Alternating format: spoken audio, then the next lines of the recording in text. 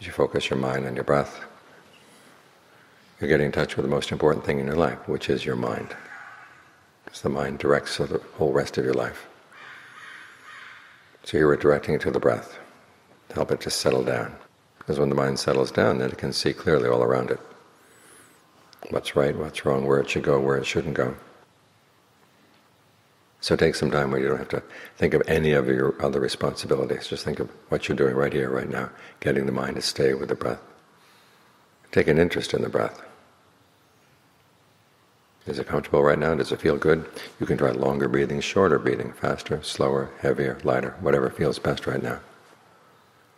But the important thing is you keep your mind focused here, in this direction. Don't let it wander off in other directions.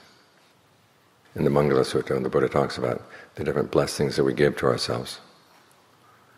And one of them is having the mind rightly directed. It comes in a set of three blessings. Living in an appropriate country where it's possible to practice the Dhamma, having made merit in the past. Both of those are things over which you may not have much control, but you realize, okay, you do live in a place where you can practice the Dhamma, and you do have merit from the past. The question is, what are you going to do with that now that you have this opportunity?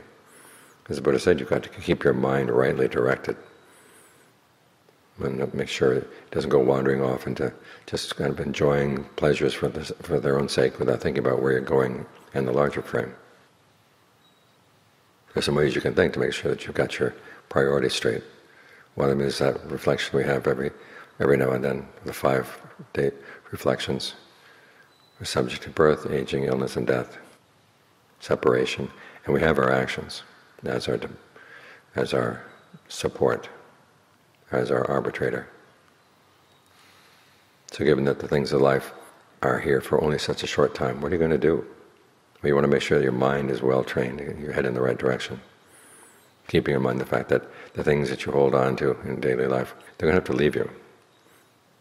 First as you get sick, then as you get old, and finally when you die you have to give them up completely. And what are you going to have then? Well, as the reflection says, you have your actions. Good actions, actions that are not so good. So try to focus on what actions would be really useful for you and for the people around you.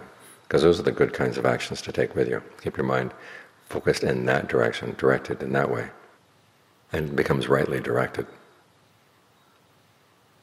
Otherwise it wanders off like someone with a compass whose needle keeps grazing back and forth.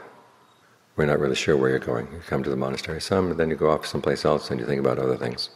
You forget all about the Dharma. And then you come back. And you've got the mind rightly directed for some time, but a lot of times it's directed someplace else.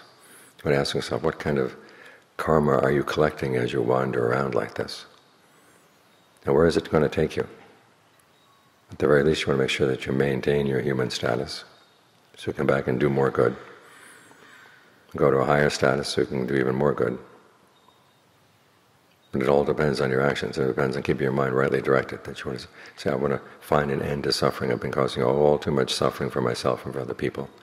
I've been wandering on for who knows how many lifetimes.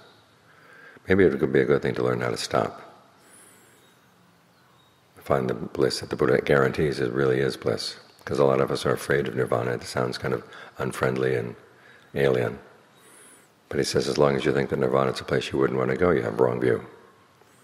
So you've got to learn how to work on your views, realizing that that really is peace, that really is the place you want to go. And then ask yourself, how am I going to get there? Well, by focusing on what you're doing and saying and thinking, and make sure it's skillful. Make sure it's headed in the right direction. So keep your mind rightly directed. You've got this opportunity, you've got the merit that you've met with the Buddha's teachings. It's a rare opportunity, so make the most of it.